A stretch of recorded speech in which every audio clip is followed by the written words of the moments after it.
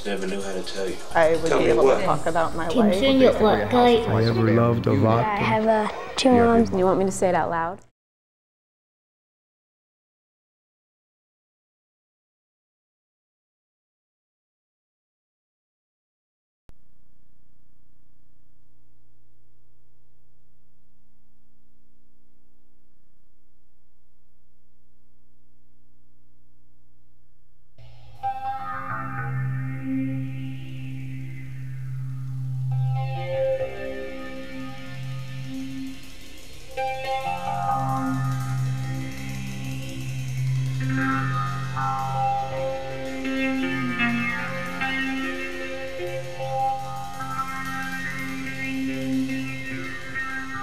The look, the feel, a second skin.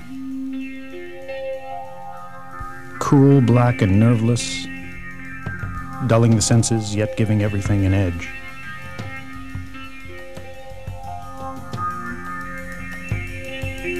And chaps, tight, hugging the legs, focusing sensations. And a jacket full of history, Gold Coast, the Spike, Mine Shaft, Hidden Door, Jewels. More than the bars, it's people, old friends, tricks, lovers. Leather armor. And gloves, thin, tight. And a cap, sends a message, cuts through a lot of games. Hankies, armbands, keys. You know what you're getting right from the start.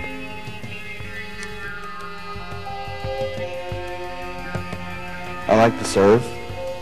I like to submit and serve. Bootlicking's a sign of respect. For power, for trust, for image. It gives me a sense of perspective. For a while, I can allow myself to become that animal. Needy, eager to please, willing to do anything to gain that recognition. I can just surrender, leave reality behind. I can step out of myself. Become an object, a possession.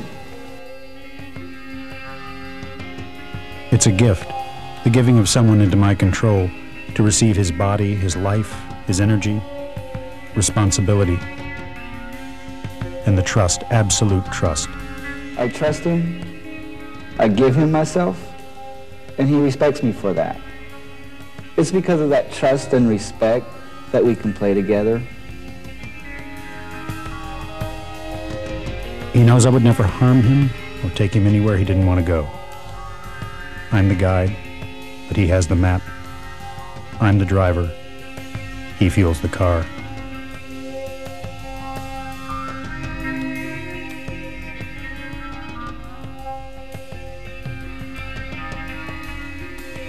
Bondage is freedom.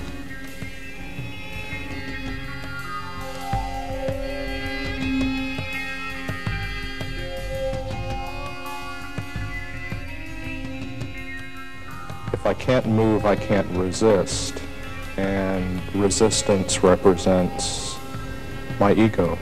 So when I experience bondage, that decision has been taken away.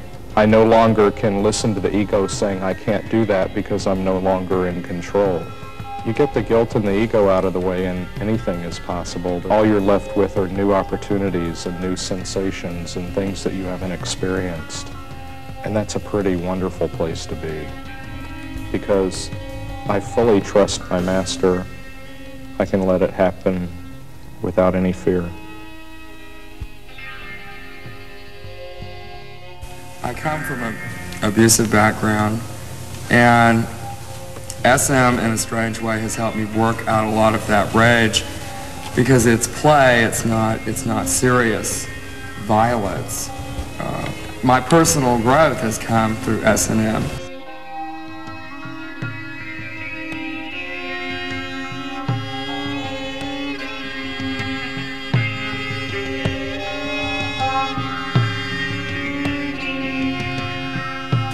Everything as a human being is physical, mental, and spiritual.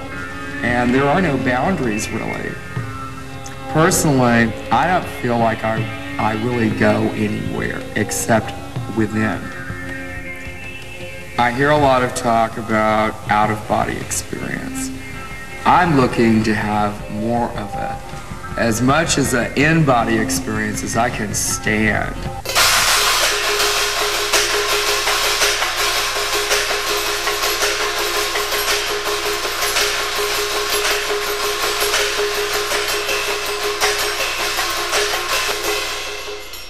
And then it takes on a whole new intensity. The intensity of two souls meeting for a purpose. And it becomes more than just an act. It becomes a ritual, but a ritual like a dance.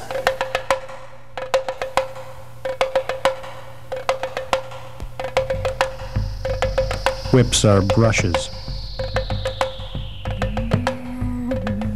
strokes, some soft, some hard, carefully measured or bold, broad swipes. First a background, a dawn sky warm and red, then images. Strong lines, branching like trees, a landscape far from here and now.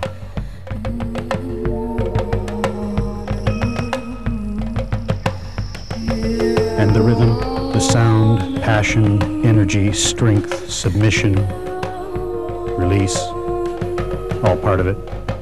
Maybe it's chemical or psychological. Maybe it's metaphysical. After the scene is over, their reaction and what it's done for them. Usually the people that I've played with, it's extremely cathartic for them. And it's a really wonderful stress release.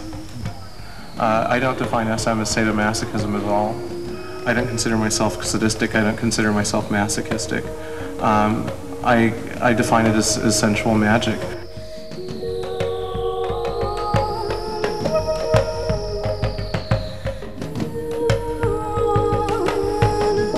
Ritual, giving everything a framework, a sense of direction.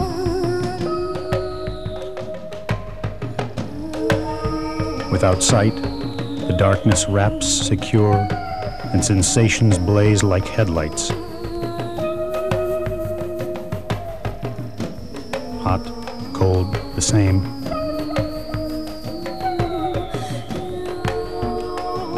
And the hot droplets rain down, swarming, stinging, 1,000 bees.